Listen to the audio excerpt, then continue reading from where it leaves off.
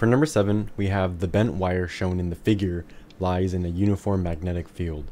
Each straight section is 1.18 meters long and makes an angle of 61.2 degrees with the x-axis. The wire carries a current of 1.61 amps, and we're asked what is the net magnetic force on the wire in unit vector notation if the magnetic field is given by 4.24 kT. And this K should have a caret over it indicating direction, as well as B, which is 3.89, and that should also have a caret over it indicating direction. We can look at the graph we're given and also make a XYZ coordinate plane. This is going to be our Y, which is our J. This is our X, which is our I, and this is our Z, which is a K. We can look at the values that were given, and each straight section is 1.8 meters long. We can assign our lines to be written as D, and we can say that D is equal to 1.18 meters. We have our angle, which is theta, as 61.2 degrees, and these are both 61.2 degrees. We're asked to find the net magnetic force. We're also given a current, which is 1.61 amps, and we can say that our I is equal to 1.61 A.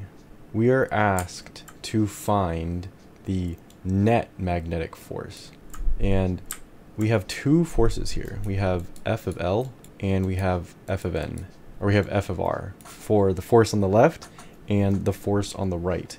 Both of these combined down the middle is going to result in F of N. We notice that this is in our Y direction.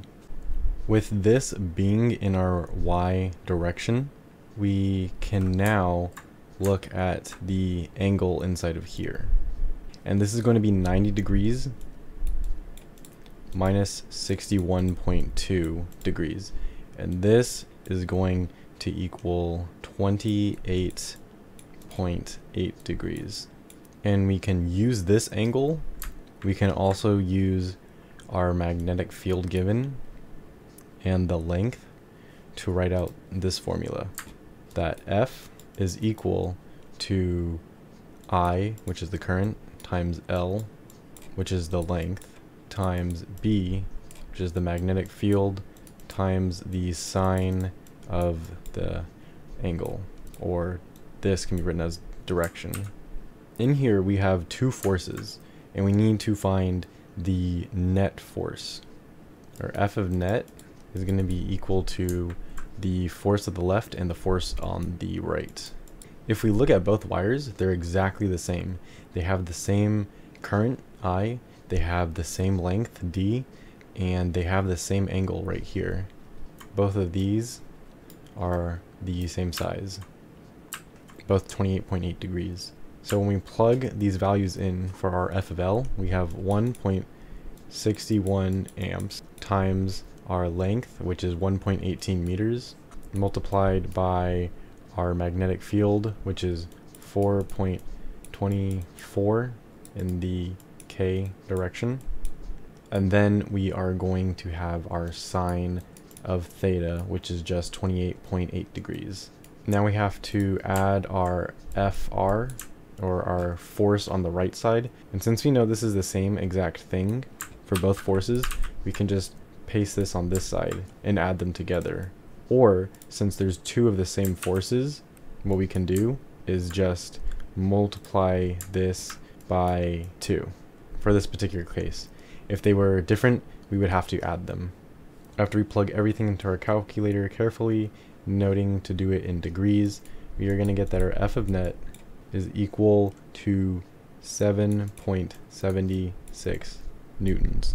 Although we use the magnetic field in the K direction here, our F net is going to be focused in the negative direction right here.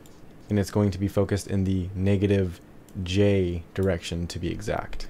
So we can write this as a negative J going down this way. And since this is a negative J, this is going to be negative 7.76 newtons in the j direction like this. And we don't have any x value. So if we are writing this out in unit vector notation, we're going to have 0I plus negative 7.76 j plus 0k. And this is all in newtons. And that can also be the answer. Well, this is the correct answer since we're asked to do it in unit vector notation.